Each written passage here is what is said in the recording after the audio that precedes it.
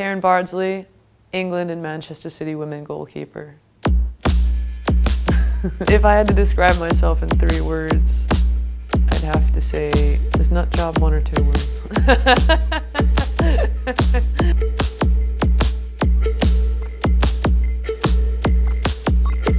I first became a goalkeeper when I was about 5 or 6 years old. I would say it kind of found me, because I didn't mind rolling around in the mud or getting dirty or having balls kicked in my general direction.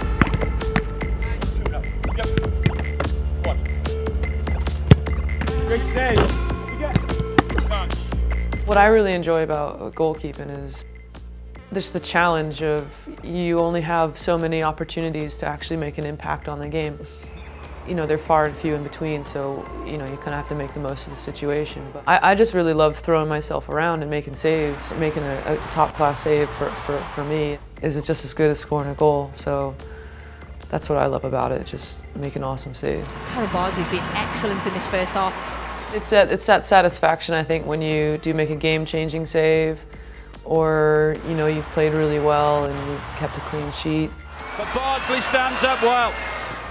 One of my favorite things is watching the expression on an attacker's face when they think that they've scored, and then you just come out of nowhere and make a save.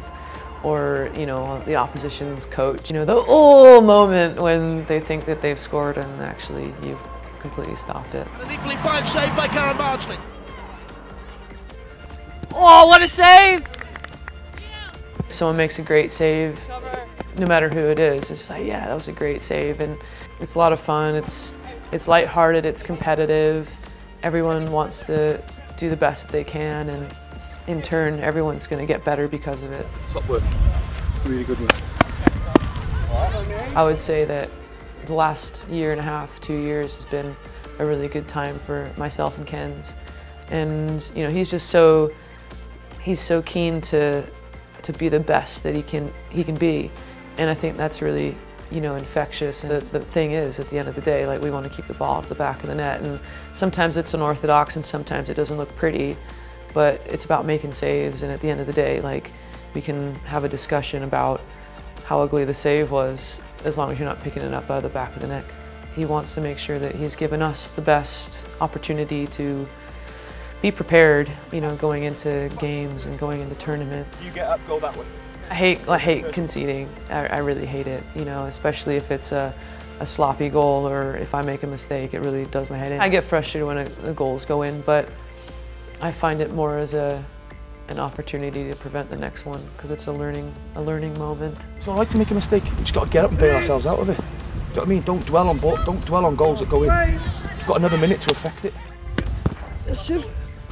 I would say, first and foremost, you have to do what you love.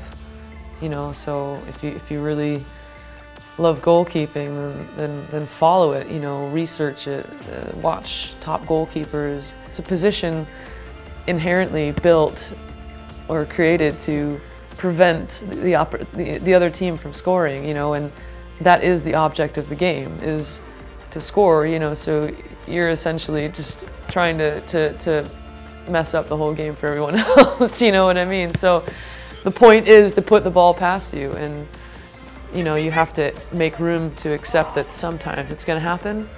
I think people have to remember that you're not perfect. As a kid, if you get down and you're conceding, it's just like, how is this an opportunity for me to get better? And how can I prevent this from happening again? So that's probably the best advice I can give anyway. Just make sure you have fun. That's the big thing.